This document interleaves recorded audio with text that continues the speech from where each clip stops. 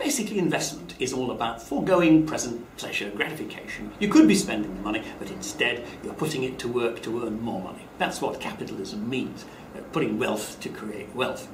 Now, historically, sometimes people have never been able to afford to do this themselves. They've needed to get partners. It started with merchants who'd club together in twos and threes and they'd kit out a ship to sail across the oceans and bring back a cargo of spices or salt cod or whatever, which they'd then sell for profit, and they'd divide up between them proportional to the shares they'd taken in the enterprise. And 5 of them put in an equal amount of money to fund it, they'd each get 20% of the total proceeds.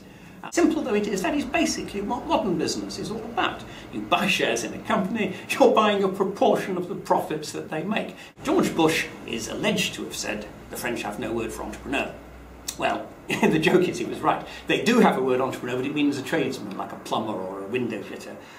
When we use the word entrepreneur, we mean someone who does the new and exciting thing of starting up a business that hasn't existed before. I've got a new type of digger here. I think this digger and bulldozer is going to be so successful, people will buy it and will make profits. But I don't know enough about it myself. Can I get some of my friends to join in? Yes, 20 of you, right? Put up a proportion each, you get a proportion of the company. If we're right and people do buy the digger, we all make money. In addition to the dividends, that's your share of the profit, you can also sell your share. And if the company is successful, making lots of profit, then the value of your share rises. That's called a capital gain. So you get a combination of the dividends and the capital gain. And that's why historically equities, meaning shares in business, have been just about the best investment you can make. Now, there was something introduced called limited liability. It's very controversial. Basically, it means that you're not responsible. You can't lose more than you put into a venture.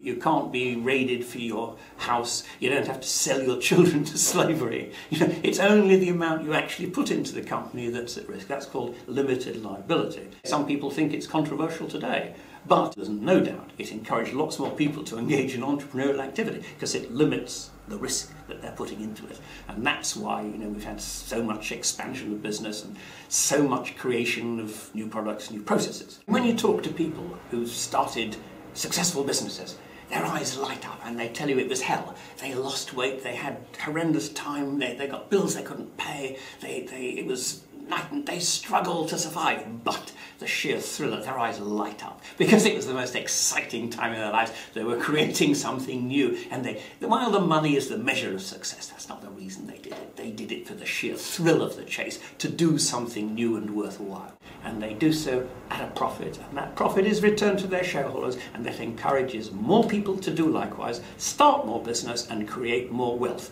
It's a great thing. Madsen Pirie attempted to prove once again that economics is fun.